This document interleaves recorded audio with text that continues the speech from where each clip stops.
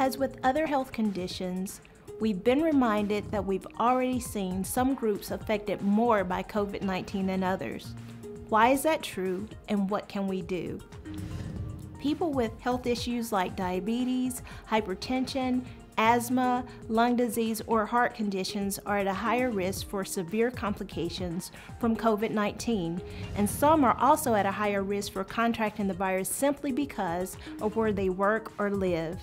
For example, working from home isn't an option for many of our neighbors who work in high-contact jobs such as healthcare or emergency services, food or retail, utilities, delivery services, and more. Also, those who live in highly populated areas may not have as much space to help avoid exposure to COVID-19. Some people may still rely on public transportation to get to work or the grocery store.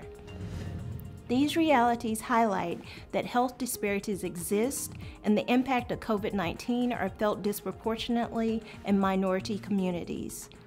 Here are some things you can do to protect yourself and others who are vulnerable to COVID-19. Don't ignore any health issues that put you at risk. Follow social distancing recommendations and any local safer at home orders, even if you're not feeling ill. Continue hygiene protocols and wear a mask if you're around people you don't live with. And remember, it's normal to feel stress and anxiety about this health crisis, but it's important that we look out for each other and do our part to help limit the spread of the coronavirus. Visit bcbstupdates.com to learn more about our response to COVID-19.